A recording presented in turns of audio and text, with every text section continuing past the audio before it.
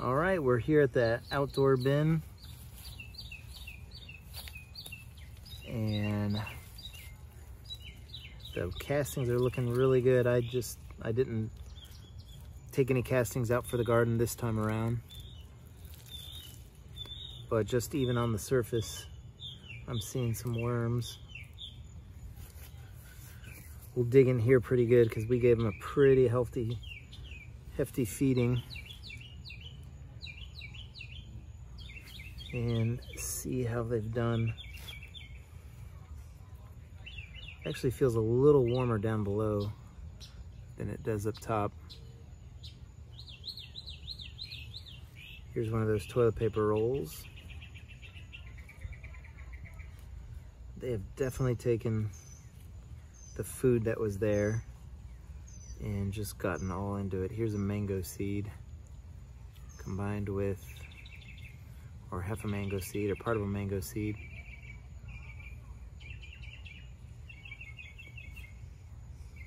But just a lot of castings. You can see some of the eggshell, pulverized eggshell that we put in there to help their gizzards.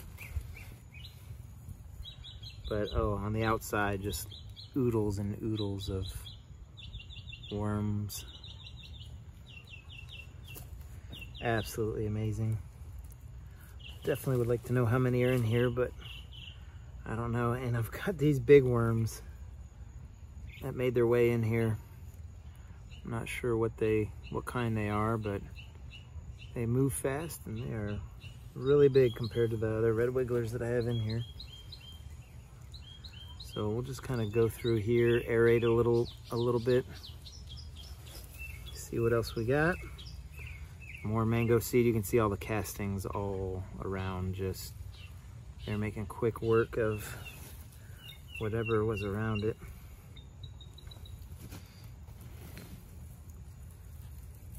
Definitely moister in the middle, even warmer in the middle, and then on the sides a little bit drier, but the worms definitely favoring the sides. Probably, I wonder if during the day they favor the middle, and at night they favor the sides. It's around 7 p.m. right now. This is a peach seed that is actually starting to get worked by them. Actually, it might be a pine cone, I'm not sure. Oh wow, absolutely a ton of worms. You can even tell on this worm, its clitellum is a little bit more pronounced. But yeah, there are just so many worms in here. Oh, here's another one of those giant ones. Anybody knows what kind these are? I would love to know. In the sunlight, they have kind of like a green iridescence to them. But they seem just as happy as all the rest. If a worm can be happy. But they have pretty much eaten all the food in here. So it's been, I think, 9 days since their last feeding.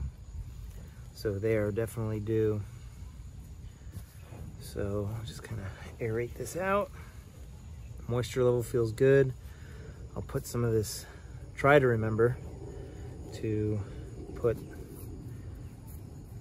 some of these bigger parts in the center of the feeding as I go here. Just kind of making space. There's that giant worm. Whatever he is, he's big. All right, so I think we'll start by putting some of this stuff in here so I don't forget. And then we'll go to some of the carbon. This is just shredded cardboard right here.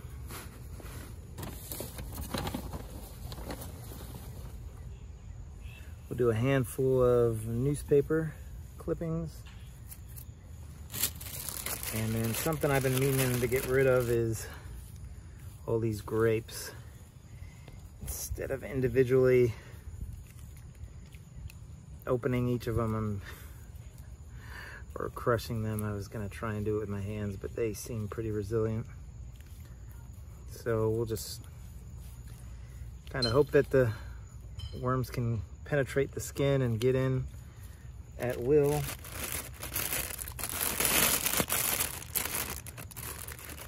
But we'll kind of put the rest in there, and I think I'm crushing them.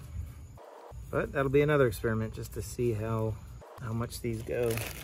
All right, got a bunch of banana peels, some apple cores, some strawberries, some shredded pineapple, a lot more banana peels, some garden scraps from carrots and peppers. Lots of moisture in here too with it.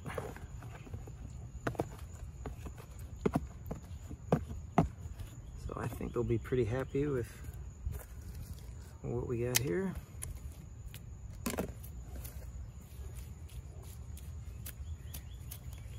All right, and then on top of that, put some of the coffee grounds. Looks like there's some chunks, some molded chunks, but worms eat the mold. And some eggshells. And we'll cover it up, and that'll about do it. So many worms in here. So many worms. And they are gonna absolutely devour this.